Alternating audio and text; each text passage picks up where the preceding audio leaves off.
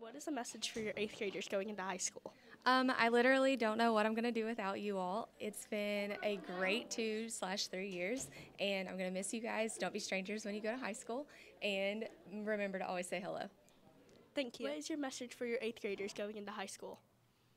I'm going to miss you guys for one thing. And I'll just say study hard, make really good friends, and don't do anything stupid. Thank you. What is the message you have for your 8th graders?